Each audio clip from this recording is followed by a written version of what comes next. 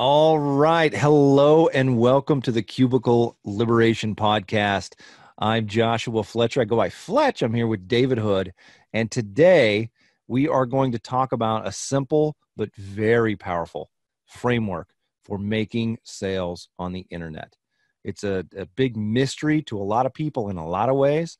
And one of the main things that we want to do today is to help you understand it and see some of the moving pieces and really kind of be able to drive it into your head in a way that when you are working on putting together your offer on the internet, whatever that might be, you've got some structure and some framework and some guidelines to help you think about the right stuff and not take yourself out of the game before you've even got started. So, David, how are you doing today?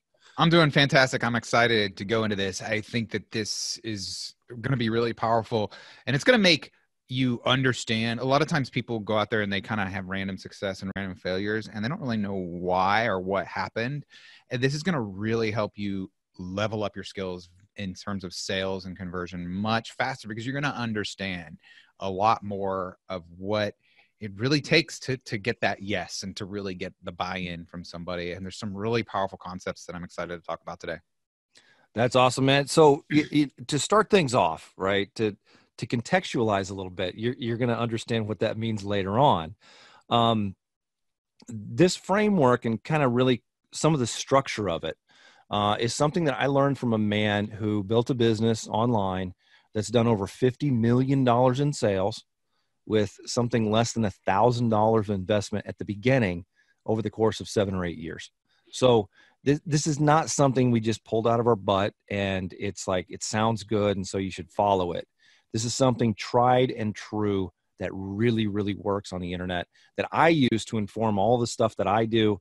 But it was developed by a man named David Mills, who again built a business that has done over 50 million in sales with very little investment and overhead. So as far as a qualification goes, this is something you should pay attention to because it works, and it works recently. It works on the web, and kind of aligning with that.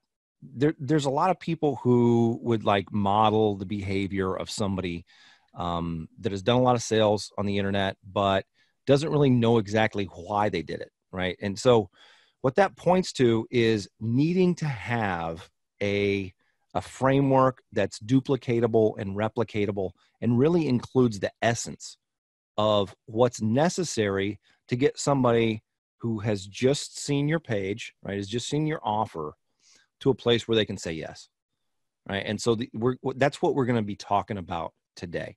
So if you stick with us, we're going to cover, it's really simple, right? It's like kind of 4 elements. There's a couple pieces in each of those elements that you want to pay attention to. But David, do you have anything else to kind of lead off with before we get going? One more quick thing about understanding your way to victory here, which is that there's a lot of really random ways that a sales process can go. And by understanding and having a framework, when you are encountered with these an unlimited amount of unique scenarios, you know what to do, or you have a much higher chance of success because you have a really simple framework to apply to it, as opposed to being like, oh, they said this, how do I respond to that? I've never heard a question like that. Well, if you have a good framework like this, then you can respond like in the moment and in a way that sets you up for success even better. So yeah, let's get into it. I'm excited. Yeah, David, no, what you said right there, we talked a little bit before we hit record today. What David kind of mentioned, I want to really draw attention to is like winning big on the internet once is awesome, right? But unless you really manage it perfectly, you're going to have to win again and again. You're probably going to do some things wrong. You spent all your money, whatever it might be, right? You want to be able to go into each scenario, each situation calmly, collected, and be able to apply what you know to the situation you're in. You don't want it to just be luck, right? And there's a lot of people who get in and they kind of get lucky the first time, they make a bunch of money. Then they think they know what they're doing. Next time around, they flop, right? I don't want people to fall into that category. So that's one of the big reasons that I wanted to kind of open this up and share what I know about it and my experience with it. So really to give you a preview of what we're doing, we talked about 4 things, right? The 4 things are having a clear offer, right? in a way that stands alone without broken windows, right? Broken windows being things that take you out of the game. And then from there, add context, right? And some other ways to understand the essence of what you're really talking about and doing. So we're going to get into each of those and talk about why they're important, why they're necessary to be able to reliably get a sale with your offer. So clarity. Clarity is a big one. Yeah, go ahead, Fletch, before we Yeah. jump into that, I want to talk about what you came up with, which is sort of like a little bit of a higher level of that. It's really super simple, which is the vision and the justification. Now, these four things can all be put under one or both of these. And I think that the vision, I want to talk real briefly before we get into that about the vision and the justification. And then I think it makes sense. Well, for me, I would want that first, because I think the vision is the idea of these two things. If this is all you get, it's so powerful. Yeah. No, I'm glad you brought that up, because it's really, it's not as much of an organizing principle, but I think we can all look inside of our own experience, right? Our own memories, and think of a thing that we've wanted, and then what we did to go about making a decision to say, I'm going to go get that deal, right? And what that kind of, I say it boils down to, right? This is something that I've done a lot of mental work on. I've really looked at the way my mind functions, the way I behave.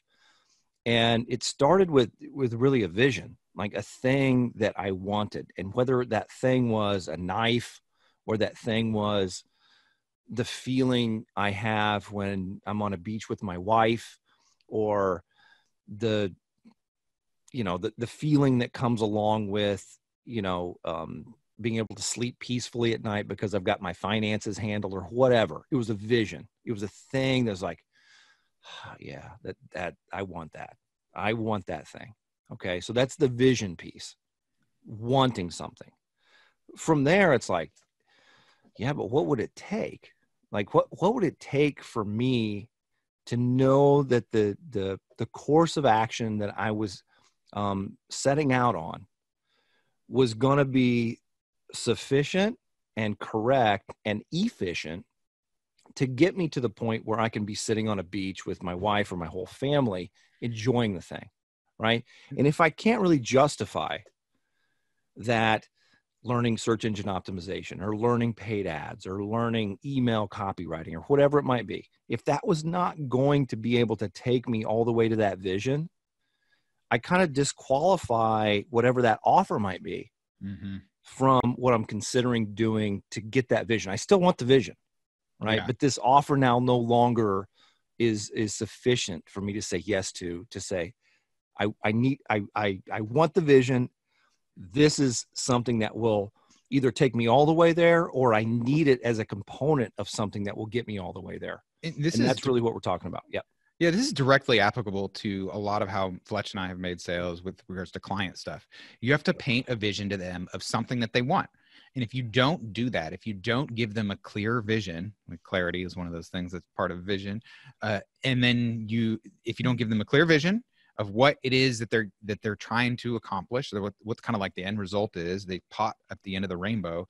And then if you don't give them sort of a justification, which is sort of like heart and then mind, to rough estimate, then you're not going to make the sale. And so these are two different kind of frames you can look at for the four pieces that Fletch already mentioned. We're going to come back to them, but I think it's a really good, Fletch came up with these two things. And I think it's really, really simple. I especially really like the concept of vision. That's like your first objective in making a sale to somebody, is you have to paint an attractive vision to them, especially a high-end product. Yeah. Maybe if it's like a pen, you don't have to paint this super vision, but if you're selling something that's like thousands of dollars, they're going to need to have a very big vision. There's going to need to be something that's like, whoa, I'm really excited about that. Yeah. And this is kind of something that fits in with, like copywriting even, when you're thinking about what you're going to put on your sales letter, you've got your headline. That headline needs to align with vision, right? It needs to help people orient themselves to staying the course and getting through the rest of your sales letter or your video or whatever it might be. That's one of the reasons we try to, right? We introduce, or at least aware of, introducing the concept of the vision early, right? And then keeping it consistent, Mm. continuing to remind people where this thing is heading, what they can find as far as like the pot of gold at the end of the rainbow, right? And then it's like, well, now let's talk about how you navigate a rainbow. Yeah. So, which may or may not be possible. Again, I'm opening a loop here that we'll need to close later. We'll talk Yeah. about how that kind of works and what you want to do to make sure that you don't over explain and oversell something that normally would be very direct and easily communicatable. So kind of getting back into that first element, clarity, right? Clarity of vision. So one of the things I would start talking about here is that there are folks, I'll start talking about what this is not, right? My brain tends to go toward, okay, so where are these dead ends? What is this thing not? Okay, so what we're talking about here is not story, right? The clarity piece really has to do with the exact deliverable of your offer, right? So if you're selling a flint and steel type of fire starter for survivability in a post-apocalyptic America, who wants the ability to start a fire with no other tools when they need it, right? That's a clear vision, right? It might include other things. It may include like what this really comes down to is making sure that you understand your offer and what it does. So let's get back into SEO, because I sell some of the other stuff on the side, but we're talking about SEO primarily in this podcast. So with search engine optimization, who wants to be seen as their market leader in whatever space they're in, right? That's what going to Google being the largest company on the planet in this regard, as far as what's important. Who wants Google to say you are the best at doing plumbing repair in Phoenix, Arizona, right? That is a very clear idea of what search engine optimization I like means, that a lot. right? It's not what it really does. It's not all the nuances of SEO, this and that. But do you want one of the largest companies on the planet that's very trusted to say that you are the best at what you do in your market? That's the clarity of how I communicate my offer in a lot of what I do with search engine optimization in my agency, right? You can put that on a lot of different scenarios, but with that one, it's easy for me to communicate because it's something I do almost every day. I do include some other things, but that's clarity, right? There are people who will get almost all the way toward, I really want that, with just that piece, right? I really want a massive company that's trusted to say I'm the best. But there are some things that come after that to let them justify that you're the one to do it, like that you can do it, that you will do it, that all the other stuff that they're going to get questioned about. Those are the other elements that are going to come into play later. But let's talk about clarity a little bit more. So, some of the examples of other kind of success methodologies that include clarity, right, are like a vision board, right? If you've got a vision board and you put a picture of a Lamborghini and a big mansion and a beach house and $10 million or whatever it might be, that's one of the things that helps your mind, your brain, align with the vision of that Lamborghini or that perfect spouse or that mansion or that money, right? It's going to continue to be clear in your mind. If you've got a big vision board on the wall, you're going to have to continue to get pulled more and more toward that. That's clarity, right? The process of writing down your goals, right? You can go to a workshop. Tony Robbins has been big on this. Tony is somebody that I've studied a lot, listened to a lot of his things. Almost all of his audio programs that I've listened to include a segment on writing down your goals. Why is that important? Because it clearly defines what you want, right? Is it the way to get there? No. I don't necessarily directly know how to go buy a helicopter or a mansion in Aspen or something like that. But if I know I want it, I can figure out how to get there. Right. And so most of what this is about, as far as clarity goes, is creating enough tension between, where you are and what you want, that energy is going to be something you can direct toward activities that will take you there. Right. And so within a sales letter and conversion copy, or whatever you want to do with it, like whatever you want to apply it to, whether it's direct sales or copywriting or video marketing or whatever it might be, you need to make sure you establish that vision of what this is about. And if you do that clearly, you're going to also not create a situation where somebody says, oh yeah, I really want that mansion and I want that, 6% body fat and I want that spouse and all that great stuff. But what you're selling is not going to take me there. Right. And so that's why you really need to be clear and specific about what this is kind of talking about. David, you want to jump in real quick? And yeah, sure. I was thinking about this some more, and I think that the clarity is beyond just the vision. I think it's also, you have to be clear about the justification. And so I was thinking about, like, you want the attractive result. I feel like that's kind of, for the most part, step one. You want them to want something that you can offer them. But then also, it's really helpful to also kind of like, okay, well, what's the first steps? So be clear on what it is that what you're offering them. Because you kind of are offering them the attractive result, but you're also offering them like the steps along the way, like what exactly is going to happen. So being clear on like, okay, here's exactly what you do to purchase. Here's exactly what will happen immediately after you purchase. And here are the next steps that you can expect. Giving people, like, kind of demystifying how things are going to happen, I found for me is helpful in making sales with clients or with like an info business. And I try to be really open with what I'm going to do and not going to do. And a lot of people try to think, well, they're going to, if you or tell them exactly what you're going to do, they're going to be like, oh, that's it. But actually, I think that when they have the clarity of seeing what to expect, it reduces the risk to them to some degree. But also I think that being clear on like the next steps does help with justification, because it makes it seem more real. It makes it seem more practical, which makes them easier to justify. So back to what you said, like the kind of like the main first thing is being clear on a vision. And if you can't do that, if you can't paint an attractive result in terms of like something, which is like another way of saying it, like a vision that they want, there's nowhere else for you to go. There's like, then you fail. Like they if they don't want it, I mean, why would you buy something you don't want? Like you have to want it pretty much. Somebody has to want it, right? Maybe your wife wants it or something. I don't know.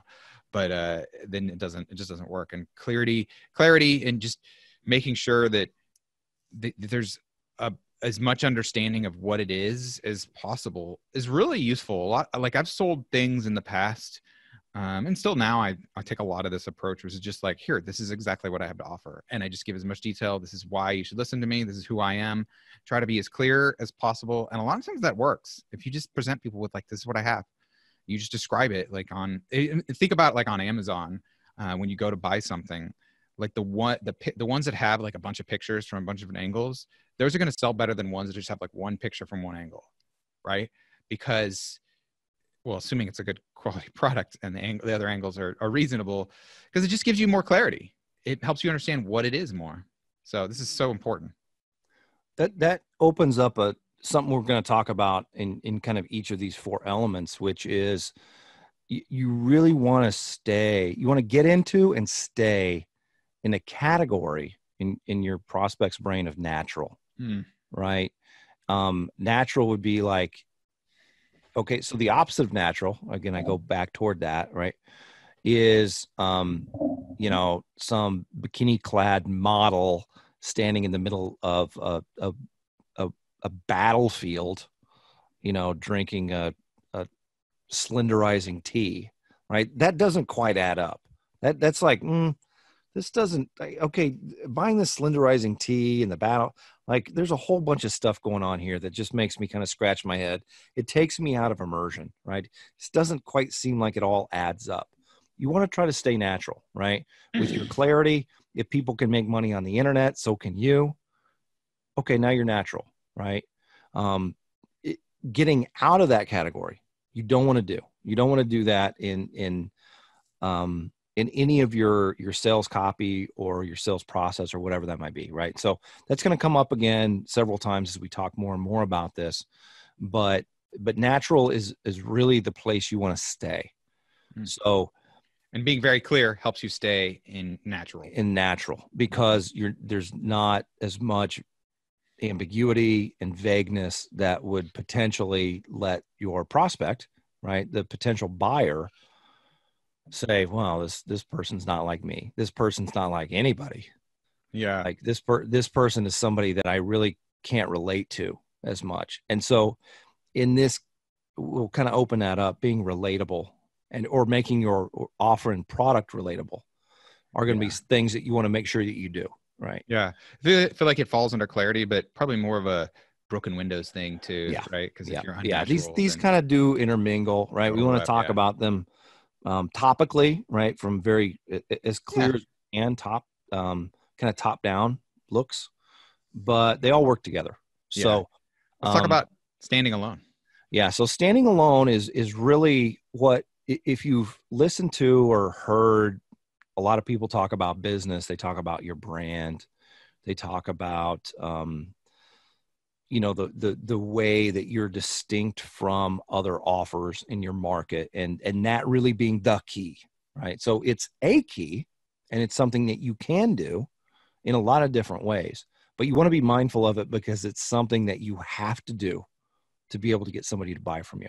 So let's kind of pull that apart and look at some specific elements that are related to really standing alone in your marketplace. So one of the ways to stand alone is if you're the only person selling this thing, right? So I say the easiest way. That might be the hardest way, but if you have that, you don't have to continue to work on it. You just have to clearly relate to the person. Hey, I'm the only agency that offers search engine optimization, and one of the things I'm working on right now, ADA accessible websites. If you want to buy those two things in one place, we're the only agency that does that. So that was a way that I could get my offer to stand alone. Still got to do all the other stuff to get the business working, but I stand alone now.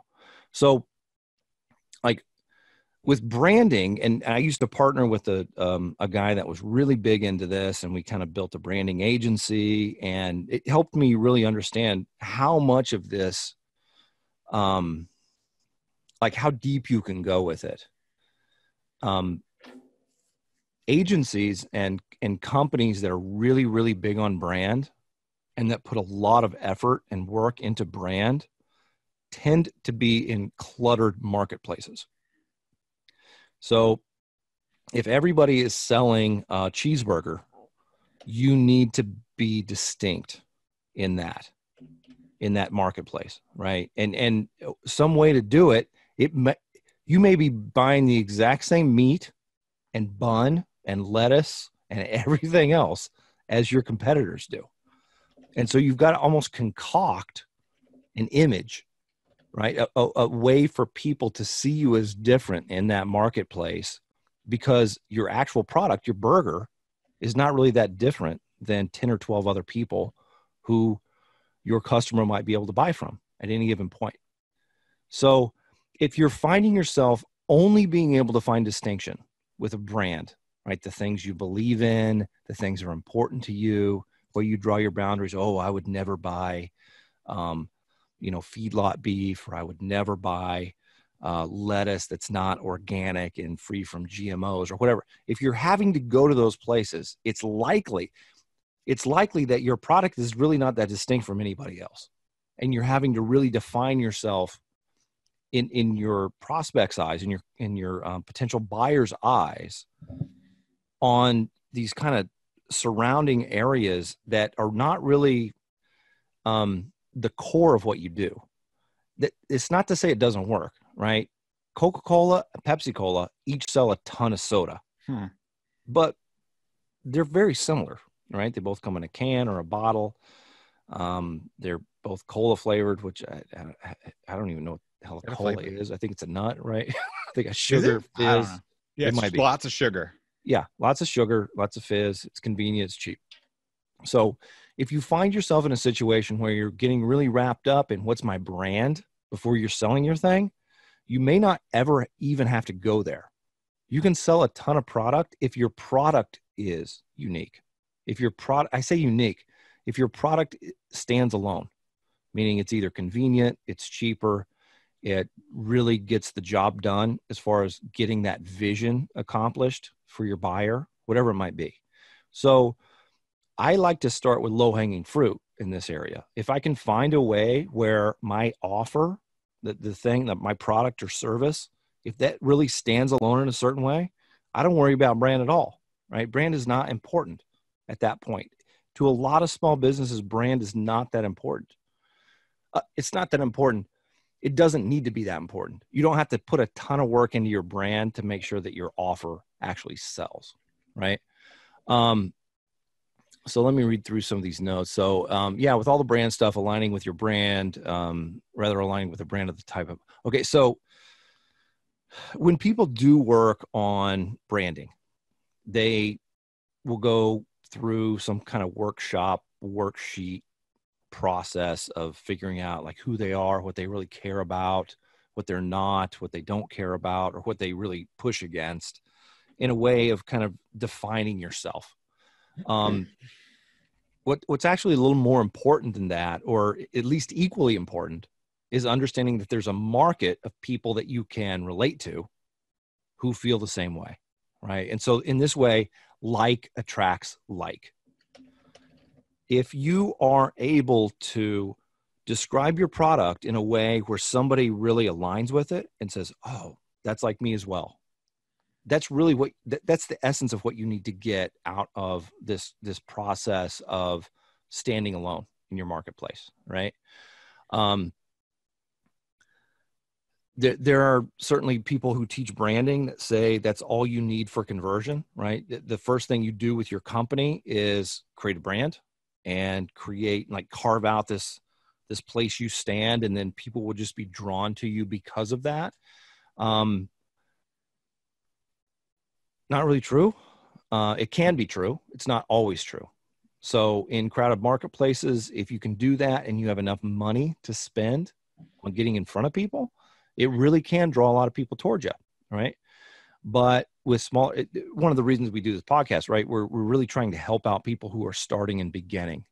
If you're just starting out, that's probably not a place you want to start, trying to carve out a piece of branding in an established marketplace, right? That's get your offer, get traffic to it, and make sure that you get conversion right, which are the first two elements we've talked about here, and then two more elements, and you should be in a really good position to be able to sell, right? I would say brand is something you would want to consider, but not like spend oodles amount of time and energy and resources on. Right. Well, You so want to, going back, like, talk more about Dallas SEO Geek, right? yeah, that's I did. Yeah, I'm glad you mentioned that because I was wanting to talk about that.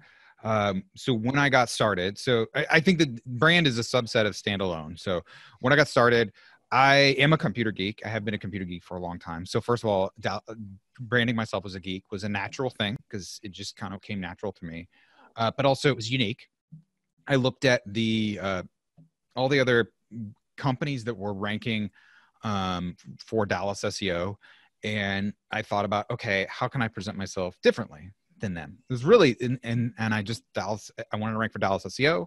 Having your main keyword in your brand name is helpful from an SEO standpoint, and so I thought Dallas SEO Geek. It was a very brief process. I didn't go do $10,000 studies. I didn't spend a month in the mountains thinking about it. I just like, okay, this fits. It fits well enough, and I ran with it. There were some other, I think I got a little bit, I don't know, lucky or whatever. It worked out even better than I had hoped it would work out. And it definitely differentiated me because in a lot of different ways. So a lot of the agencies that I was competing with are what I would call like an all agency, where they provide all digital marketing services to all different niches. I decided to be a specialist, which differentiated me.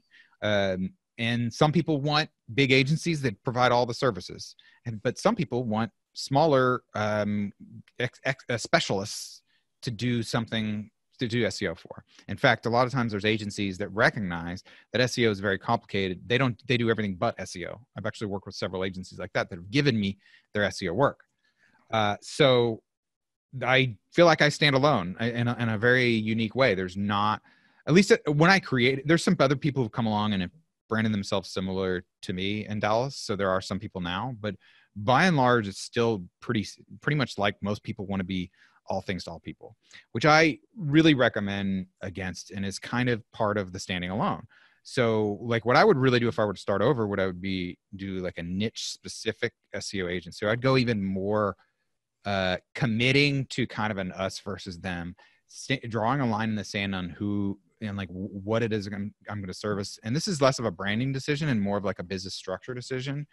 But what it does, it really makes me stand alone. So if you imagine if all I do is do SEO for, let's say for electricians, that's all I do.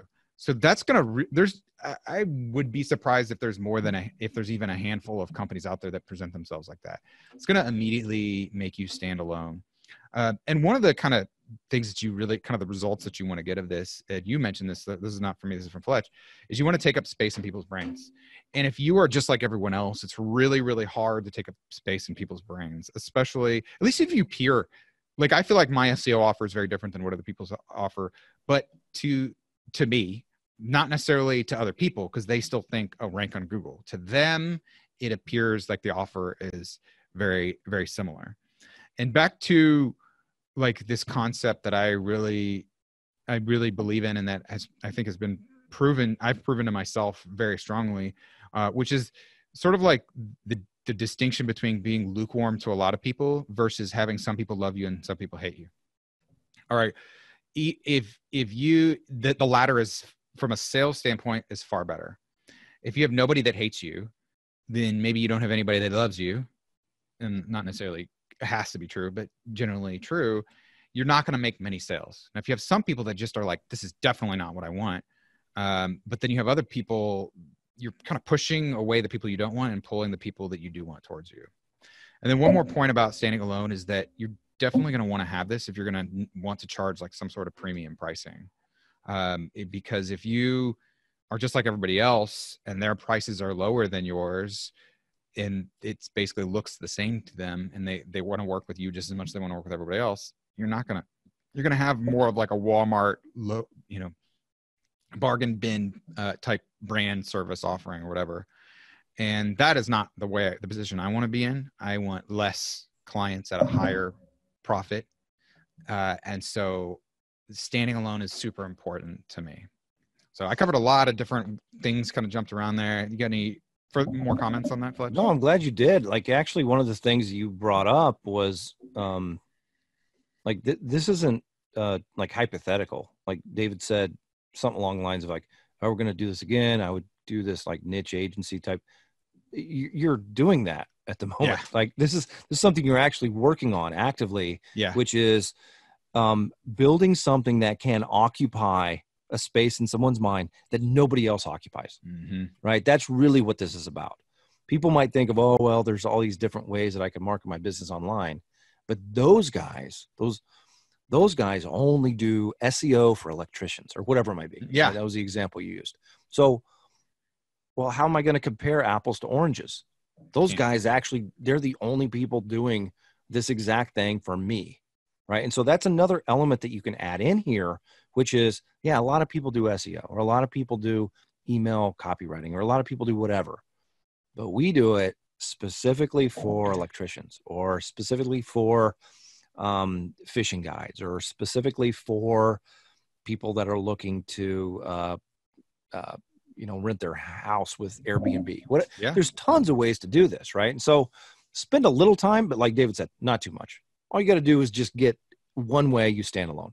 You don't want to be so completely different that people don't relate to you, that you don't look natural. Then you don't really have a group of people that you can market effectively toward. And I think that brings us into the kind of the third bucket that you had, which is no broken windows. And the first broken window, let's talk about natural versus unnatural. But Well, do you want to talk about it? Because I could go on, but me this is too. something that's fresh that you really wanted to make sure that we covered today. So, Yeah, like, natural versus unnatural is huge. David, launch into this, and we'll yeah. dialogue back There's and forth. Yeah. the man. This is something that David Mills brought up that I never really thought about, and the more I kind of mold on it and put different sales scenarios up against the wall with the frame of natural. Another way of looking at it is kind of congruency, like being congruent, which is sort of like being consistent. You don't want to be like, if you go to a meeting and you're dressed in a suit and the next time you go to a meeting, you're dressed in shorts, like kind of pick one or the other. It's kind of unnatural and it makes them not understand it. It's not the same, but anyway, so you want to, when you seem unnatural, it triggers something. I can't quite explain it. It triggers something in their brain that makes them not trust you. That's the best way I can put it.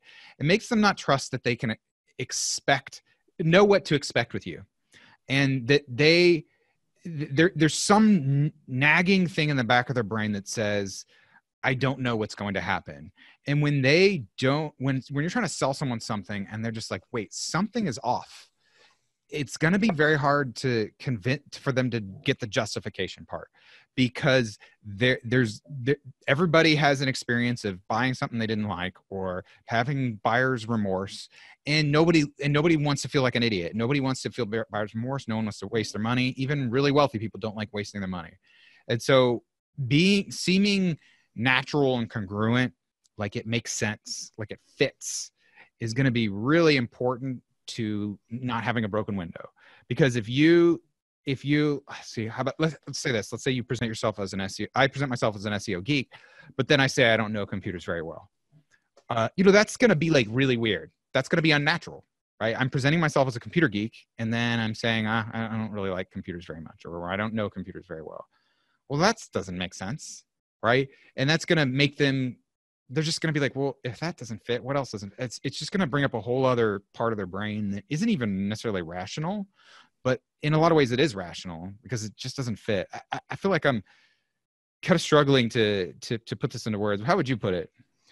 Yeah, there's a lot of different ways to look at it, but one of the things that I consider is, like, I look at a scenario, and if I'm reading a sales letter and the clarity of the offer is good, right, and I start reading it, and I began kind of seeing that I'm justifying, like, oh yeah, I kind of do want to know search engine optimization at a level that I can dependably, reliably accomplish it every time.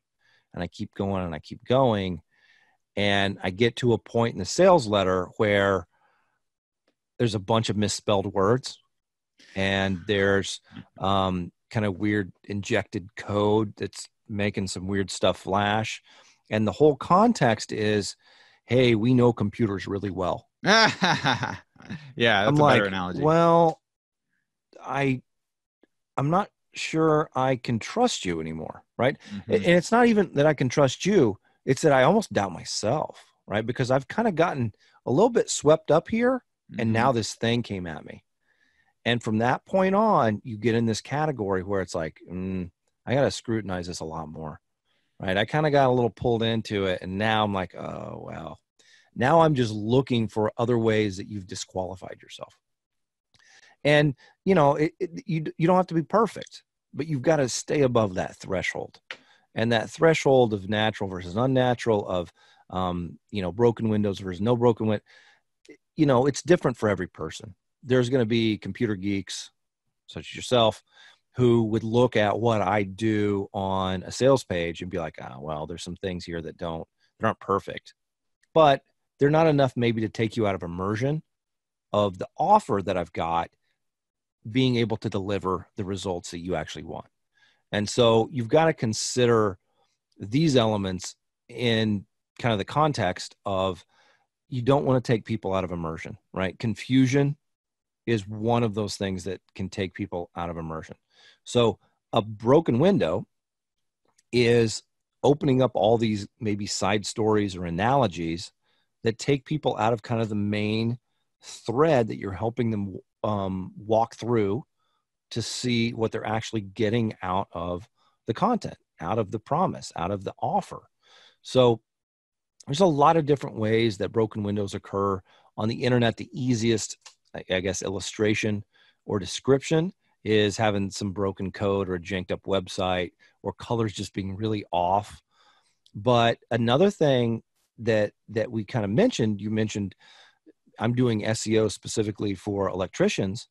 If the language that I'm using describing search terms to electricians don't match with the language they use, you're starting to disqualify yourself, right? You're starting to display ineptitude and a lack of experience in communication with your market. And so broken windows are something you can look at through a lot of different kind of lenses and see different things. Language is big. Just kind of broken, janky code, if we're talking about the internet, definitely big. Opening up a bunch of weird, completely unrelated or difficult to relate to stories or threads. Those are going to be something that takes the reader like, wait, where am I? I thought I was looking at the sales letter for somebody who does SEO for electricians, and all your examples are talking about hunting and fishing. Maybe I'm not in the right place, right? And you kind of get people in a place where they're a little more reserved, right? Where they're not just in it and like, now I really want this. All I'm looking to do is justify it. You've actually created a situation where they can't justify it with what you've been doing, right? And so that's why this piece can completely ruin an otherwise great offer that maybe has great pricing, and maybe you can do a super job for people. But if you take people out of that, you make them start to say, well, I'm not sure that I can justify working with these guys. You've kind of given up the game. Right? Here's an analogy think about it like this. Think about it if you were at a shopping center, and there at the top of there was a store there that said free money, but you looked at it and there was a bunch of jaggedy broken windows and it was dark inside. Would you go in there for free money? They're offering you free money. So the vision is great. Who doesn't want free money, right? But you're looking in there and go, something is wrong. I don't know what, but it's something is wrong. And sometimes well, it's the broken windows. That's clearly there's something going on, something shady going on there. But sometimes it's not quite so clear. There's a really clear example. I think that's why no broken windows. So, just if you were selling free money, let's say you really wanted to sell the free money, you fix the windows, and now all of a sudden you've actually got people coming in the doors. Yeah. And there's other ways in which you could have broken windows inside or whatever. But I think that hopefully that helps you kind of come up with scenarios. Like on here you have the list, Fletch, like just being incompetent. So if there are a lot of ways in which you can be, another way of putting this, I think, would be like being unprofessional in the ways that matter. There's some ways in which being unprofessional kind of is actually okay. Like sometimes with some people, if you curse a little bit, that actually helps connect. It's sort of like an us versus them. It can stay natural a little bit. Natural, and real.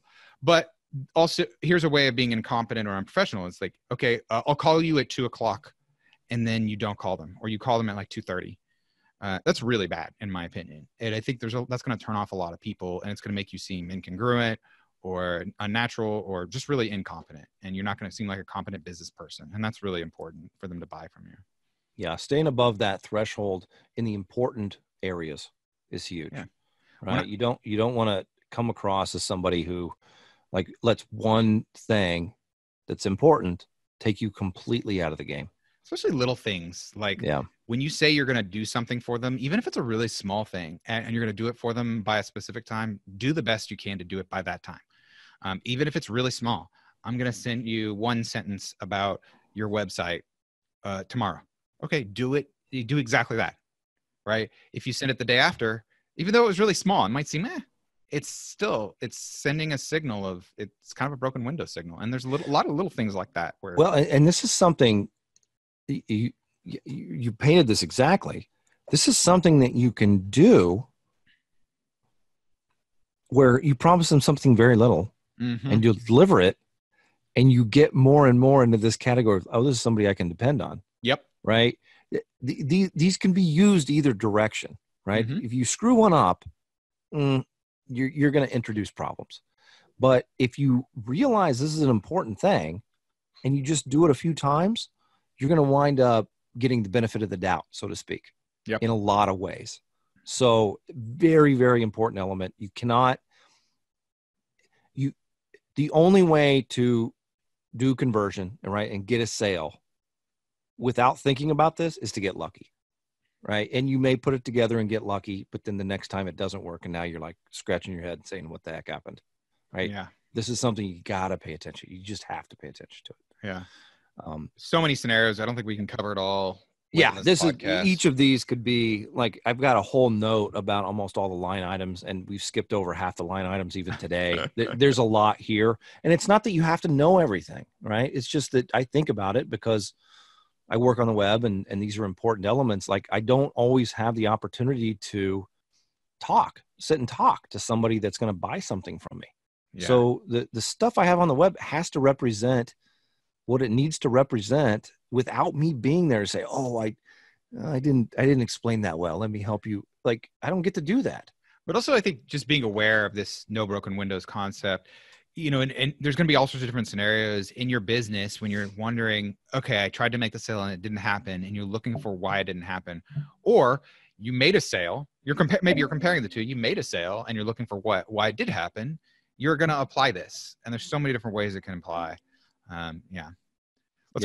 Let's go to context, the last one on. Yeah. So context is something also that some people almost exclusively talk about, right? And sell and develop. You know, the same as like kind of element 2, which, you know, some people are like all about brand. There are other people that are just like, oh, it's all about story, right? All you got to do is tell a story and people will buy from you. It's not exactly true. Stories can help, and they can help immensely. But what stories are in their essence is context. And what it helps people do really, when you either tell a story or you help flesh out a scenario that they see is appropriate to the thing that they're looking to buy, it helps them justify, right? This is the kind of second element, this justification.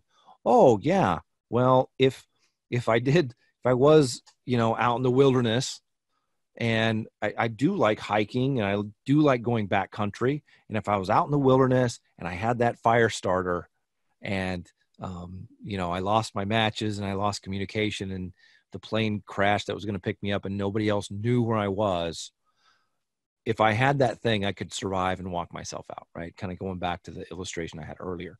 So with justification and with context and with story. So one of the things that I did quite a lot of, I say I did quite a lot of, I was liberal with it. I was free with talking about what brought me into doing digital marketing, right? Which was, I had a brick and mortar business. I was doing construction. I was not getting a ton of phone calls.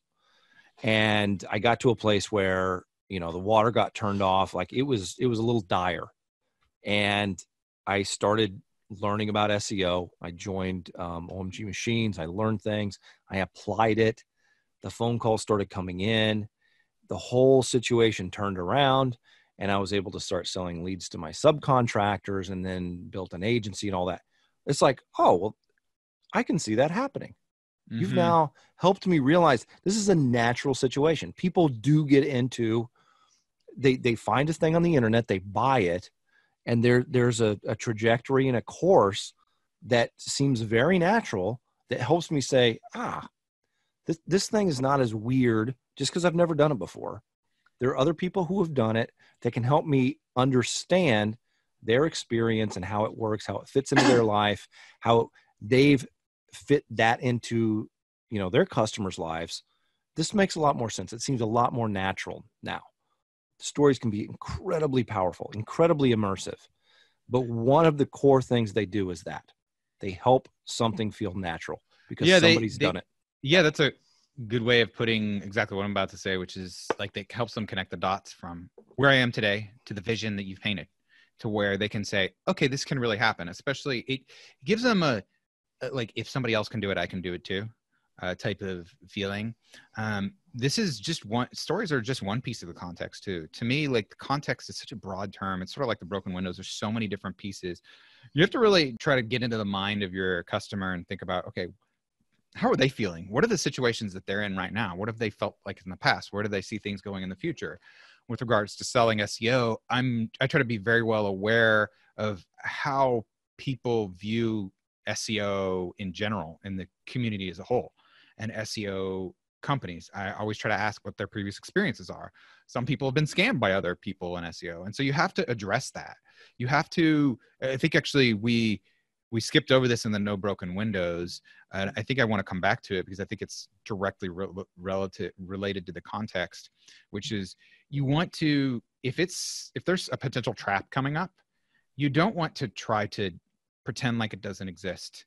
You want to address it, and it may already be in the back of their brains, or somebody else might bring it up. And if you're the one that brings it up, even if it is somewhat negative to your sales process, this is going to increase, in terms of them seeing the vision, it's going to help increase the trust. And I think it could also, you get to control how that kind of conversation goes in their brain. And you can put it in a way that kind of reduces the negativeness of that question or that idea. And so that potential trap, it's sort of like triggering the trap. There's a trap coming up on your path. You intentionally trigger it so you can control how it happens and have a much better chance of it not being really that bad for you. So there's that context.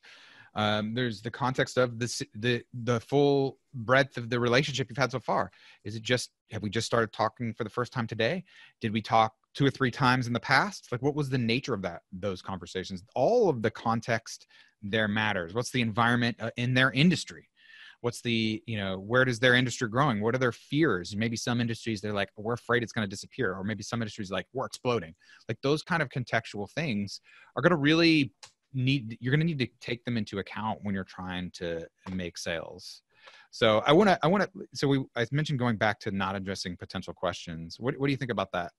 No, I loved how we talked a little bit before we started today, and that was a big thing that David brought up, that he's mentioned here briefly, but being able to address these things that are likely in your potential customer's mind. And if they're not in the mind already, either you bring them up or one of their friends does. Or a competitor. And of all of those choices, it's better if you do it for you. Right. So addressing these things, like, oh man, I really don't want to talk about how long SEO is going to take. So if you don't talk about it and somebody else does, or if they think about it later, or if they're worried about it already, or if a competitor actually just addresses it, you now look like you're either incompetent to talk about the full experience of what you're doing, or you're trying to hide something. And as soon as you try to hide one thing, what else are you trying to hide here? Right. And so kind of takes you out of the game a little bit. And so really considering the questions that your potential customer may have is it's a huge element for you to win, right? Because a lot of people don't do this. A lot of people don't want to talk about some of the things that are, kind of the crux, the difficult piece of, like, pros SEO. And cons. Pros and cons, right? SEO, one of them, does cost some money, right? It's not the cheapest thing you can do. Other thing, does take some time, right? You're not going to get results tomorrow. So those two things, a lot of SEO agencies don't want to talk about it. If you do, now you're different. Yeah. And stay in that category of trusted. So people are not going to continue to be like, oh, what else are they hiding from me? They've talked about the two worst, quote unquote, pieces of this thing I might buy from them. This is somebody I can feel a little more comfortable with. Also, it's a clarity thing as they are becoming your customer. And if you haven't been clear about this, the first couple months might actually be very difficult. They might not last very long. Yeah. So you don't want to just get them to say yes. If you're looking at big sales, you got to get to them to say yes over and over again, be it information products you want them to rebuy, or a subscription service, or SEO service of some kind. They got to keep saying yes, essentially. And so if you try to just get that first yes and then think that now they're going to stick with you forever, no matter what comes up, it's just also, I don't know, to me, it's also kind of just like about integrity. Trying to be intellectually honest is a personal, is something that is a personal, I don't know, the goal isn't the right word, but it's something I strive to be. I strive to with all my interactions, to stay above that threshold. Yeah. And Yeah. I'm not perfect. I say things that maybe I that I regret at times. Sure. I mean, I'm not Yeah. perfect, but I really do make an effort to try to be honest about what the situation really is. And just confronting that is going to put you on the right side of a lot of the filters that a potential customer is going to go through. There are some people who really are good at not addressing this, and it works for them. I think that's a lot harder. And I think it's also unethical in a lot of contexts. So it's just sort of more win. Just if there's something that's potentially wrong, if there's a downside to your product or service, address it. Come up to it. It's okay. That's fine. Not everybody. People don't expect things to be perfect or else they don't buy. Right? Nothing is perfect, and people know this intellectually and instinctually. So you can kind of come in. You can understand that this is the part of the context that even if they're not presented with it, you're by anybody else, then you still would have been better off presenting it to them, because then now you seem like the expert. Like Fletch said, you seem more like the person who really knows what's going on. If you're the only person that presents this, now on the flip side, if you're the only person that doesn't present it, then it makes you seem maybe dishonest or like you don't know what you're doing, like Fletch said. So Yeah.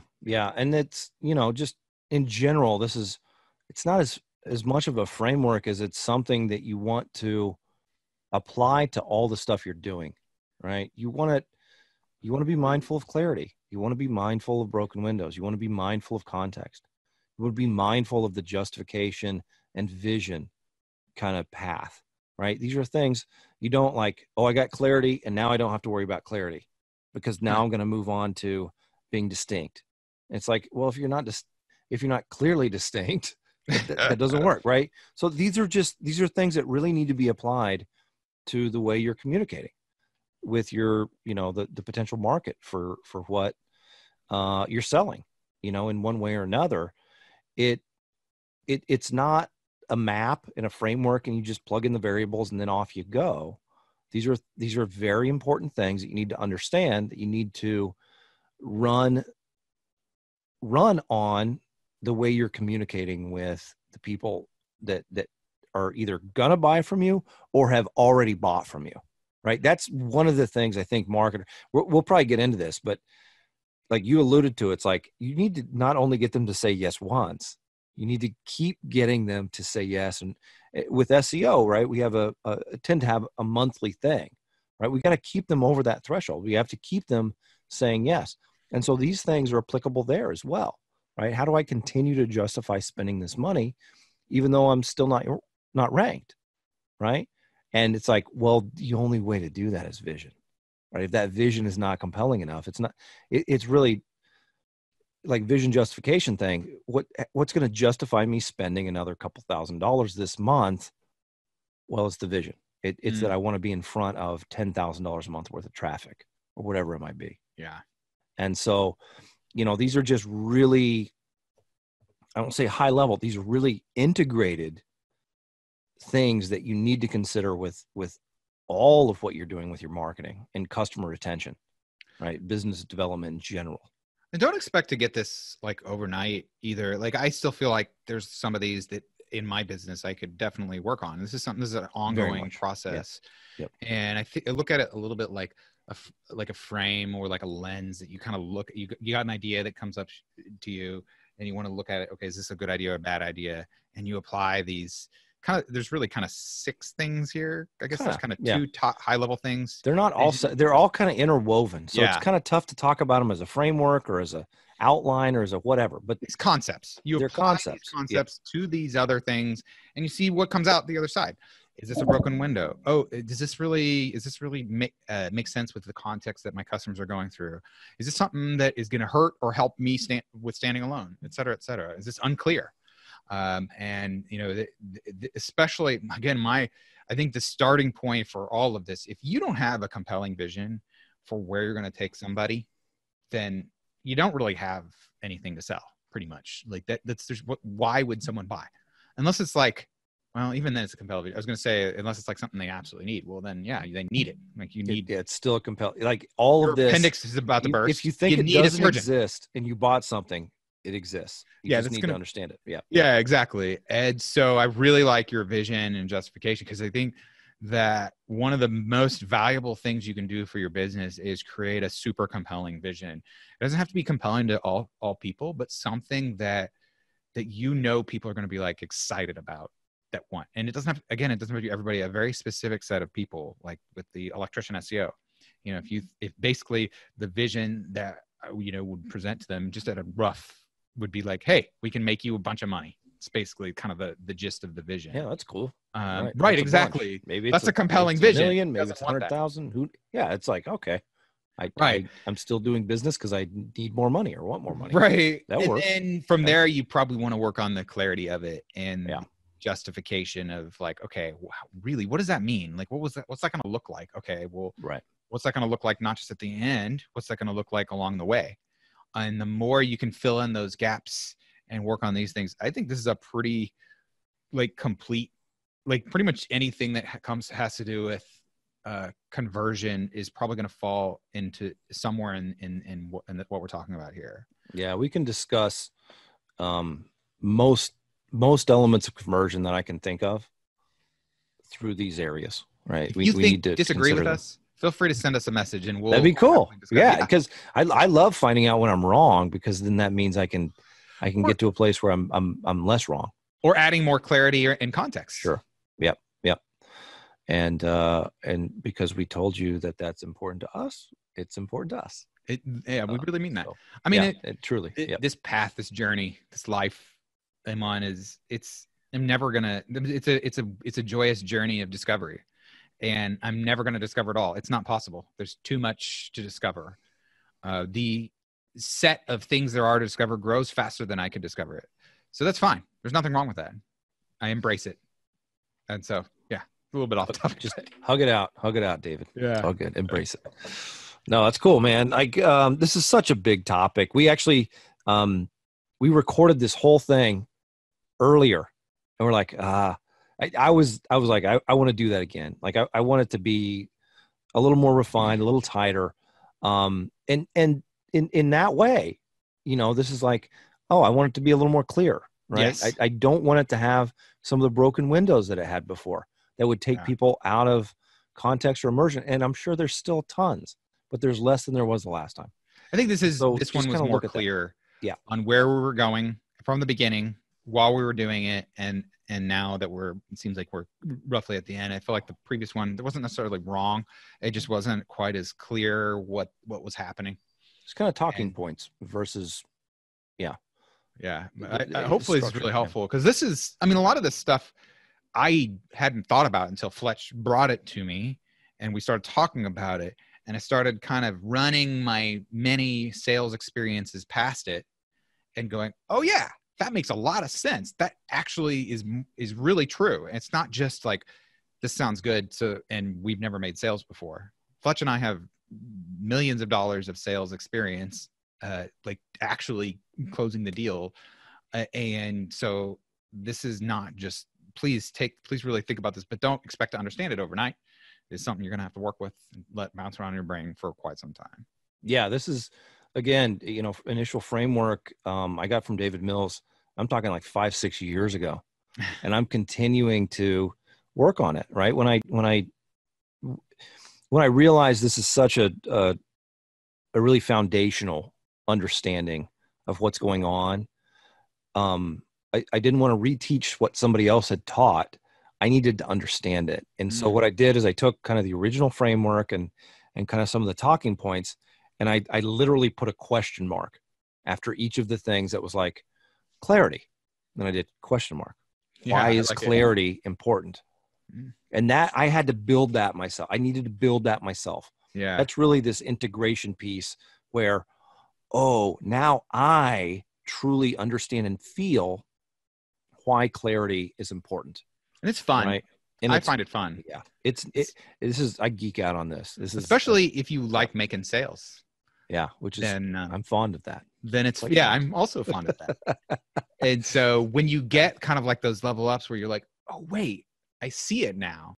I see under these contexts how if I had done this just a little bit different, the result would have been massively different. So it's like in terms of work put in, versus output of positive result, this is one of the most, from a business sales standpoint, this is one of the best things you can possibly do.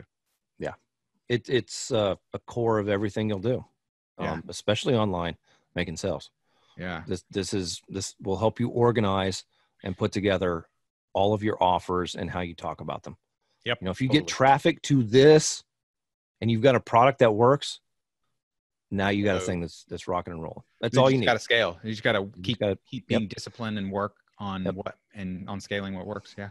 Yep. And also, this is something that where if you're going to scale your business, you might have to train other people on how to make sales.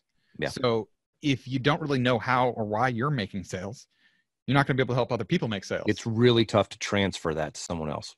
Exactly. Yeah. This you can apply this to your systems. Yep. Right. This is huge. Right. Yeah, I agree. Pointing over here. I've got another monitor over here that I've got it down on. I'm like, oh shit, man, this is good stuff. Right. Yeah. So we're excited. Yeah, I'm excited about this. So let's wrap this up. I got to go do some stuff. Yeah. Okay. All right. I think we're coming to an end. So we'll thank you for listening. And I don't know if you have any last words, Fletch, or you just want to send us. No, I'm just excited to share and help people see some of the things that I've been blessed, really, and fortunate to have been, shown and taught over the years as well. So, I appreciate this. And if you've got any further questions, drop it to us. We'd love to explore and talk about this type of thing more often, because this is really the crux. Crux meaning like the most difficult thing that a lot of people will encounter in their entrepreneurial life, right? Understanding how to get that sale and be able to scale that, right? And this helps, right? It's definitely better to be able to work with this than without it. So should be in good shape. Yeah. Well, thanks for listening, and we'll see you on the next Cubicle Liberation podcast.